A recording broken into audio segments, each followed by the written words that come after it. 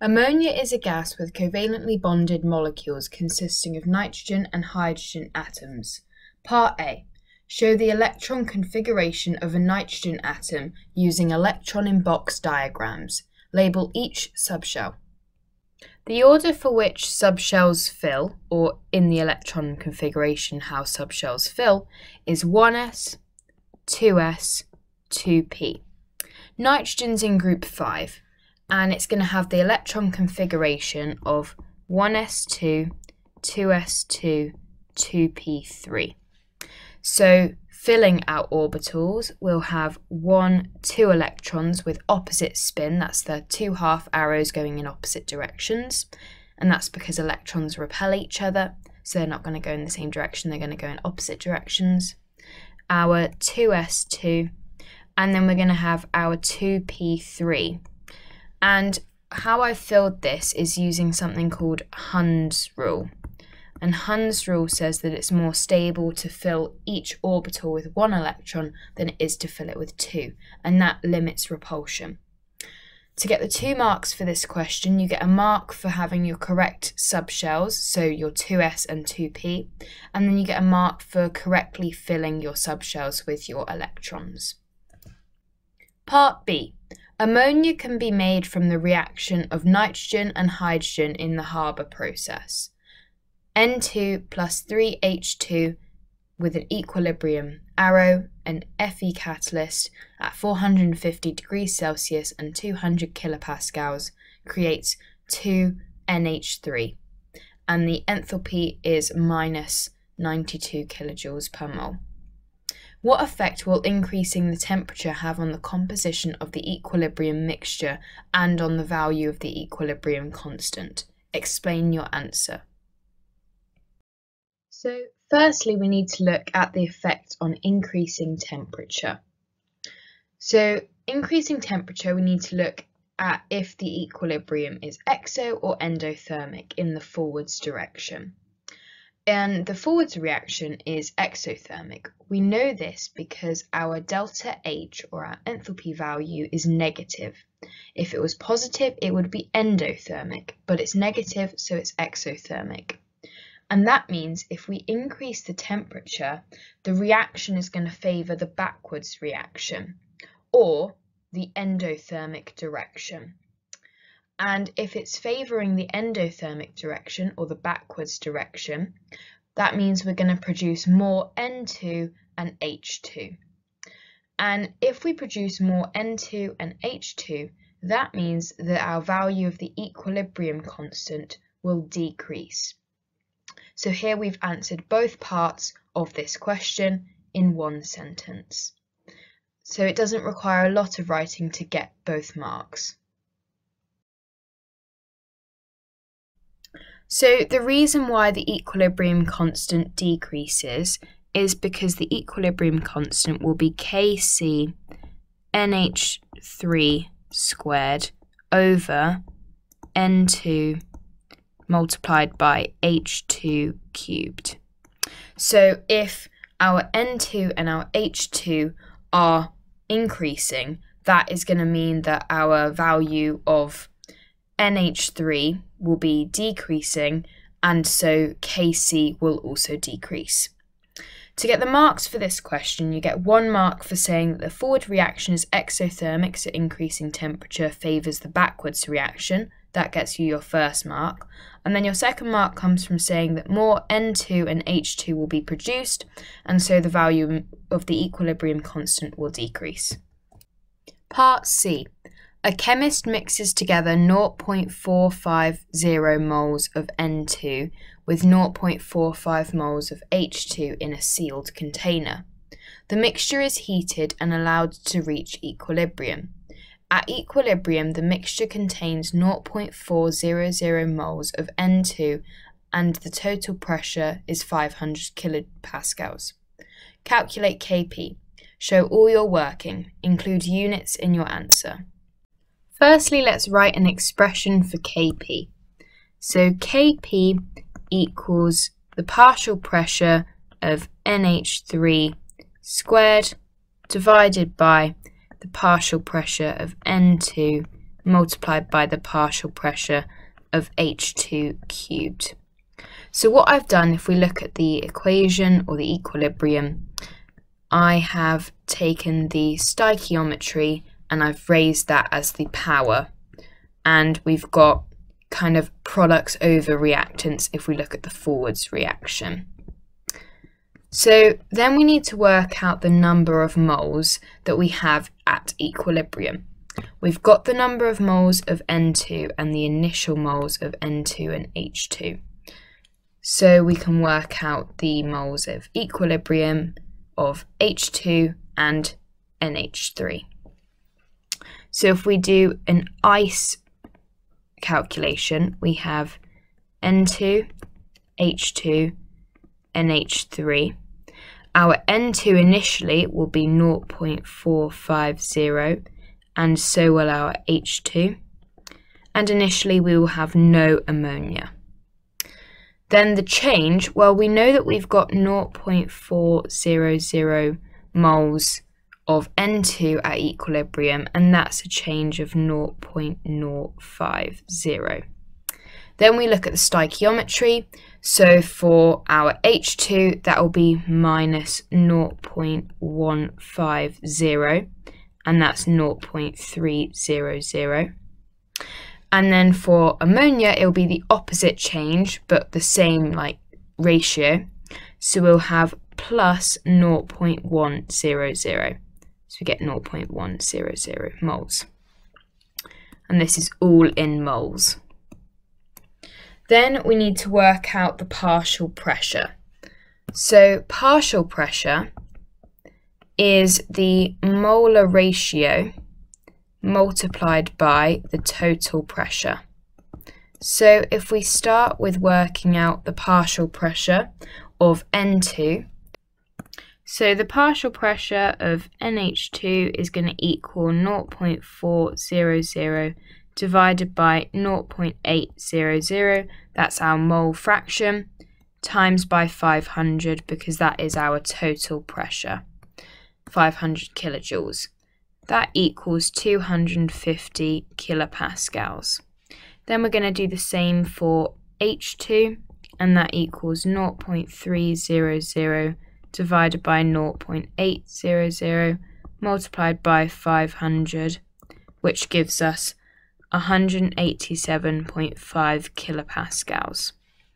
And finally, the partial pressure of NH3, that is 0.100 divided by 0.800 multiplied by 500, and that gives us 62.5 kilopascals. So finally, working out Kp, we're going to plug these numbers into our expression for Kp. So that is 62.5 squared divided by 250 multiplied by 187.5 cubed, which gives us 2.37 times 10 to the minus 6 kilopascals to the minus 2. How I worked out the units, well, we have kilopascals squared divided by kilopascals times kilopascals cubed. So that's kilopascals squared over kilopascals to the power of 4. So we can cancel the top and then cancel 2 from the bottom, and that's 1 over kilopascals squared, which is kilopascals to the minus 2. So writing this in the answer line, we have 2.37 times 10 to the minus 6 kilopascals to the minus 2. To get the marks for this question, you get a mark for working out the moles of H2 and NH3 in equilibrium. You get a mark for working out all the partial pressures correctly. You get a mark for plugging your partial pressures into a correct expression for Kp. And then you get a mark for finding 2.37 times 10 to the negative 6. And a mark for the correct units, so kilopascals to the negative 2. Part D. A chemical company receives an order to supply 1.96 times 10 to the 10 decimeters cubed of ammonia at room temperature and pressure. The Haber process produces a 95.0% yield. Calculate the mass of hydrogen in tonnes required to produce the ammonia. Give your answer to 3 significant figures. Firstly, let's highlight the key pieces of information. Our first key piece of information is that we produce 1.96 times 10 to the 10 decimeters cubed of ammonia at room temperature and pressure, and that the Haber process produces a 95% yield.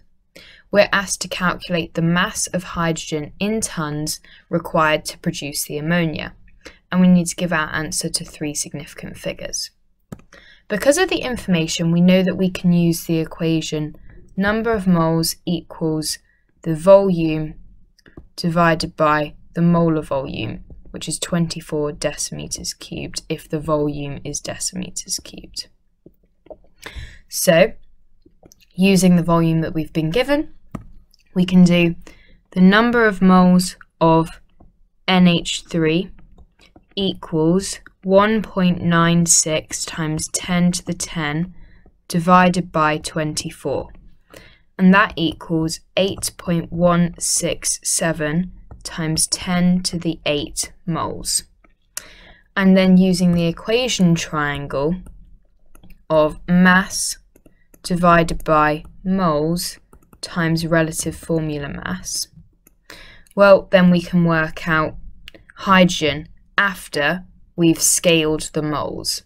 So the equation is N2 plus 3H2 goes to NH3, or 2NH3.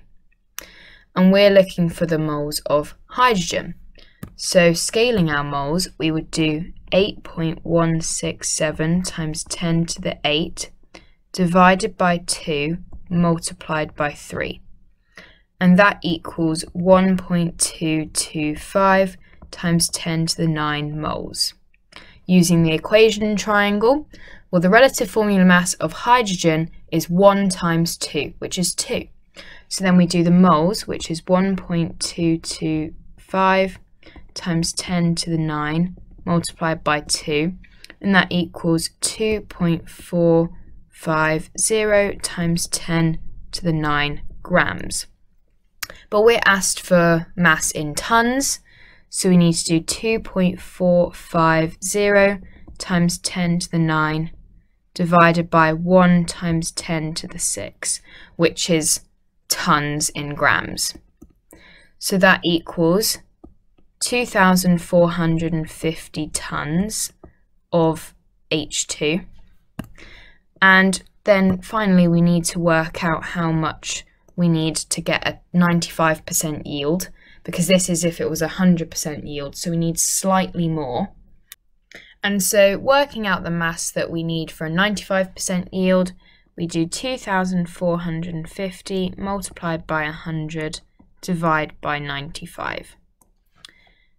And that will give us 2,580 tonnes, which we can then write on the answer line, 2,580.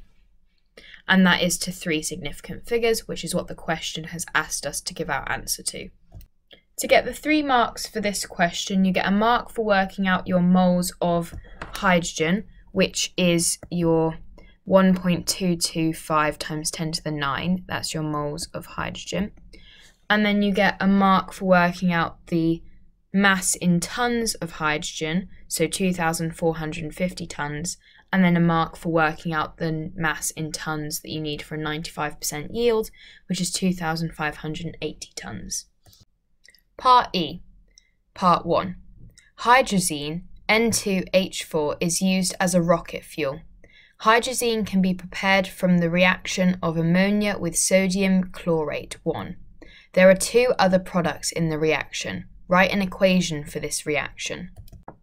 So firstly, let's write our reactants. We've got NH3 plus NaOCl. That's our sodium chlorate and our ammonia. And that's going to produce hydrazine, which is N2H4. We're also going to produce sodium chloride, or NaCl. And then our second product will be water, or H2O. Balancing this equation, we need 2 ammonias, and then our equation is balanced. To get the mark for this question, you need to have the full correct balanced equation for this reaction. Part 2. Using the electron pair repulsion theory, draw a 3D diagram for a molecule of hydrazine. Predict the HNH bond angle around each nitrogen atom. Okay, firstly drawing the structure of hydrazine. We have N connected to an N, or bonded to an N, and then we have 2 hydrogens attached to each nitrogen. So that will be like this.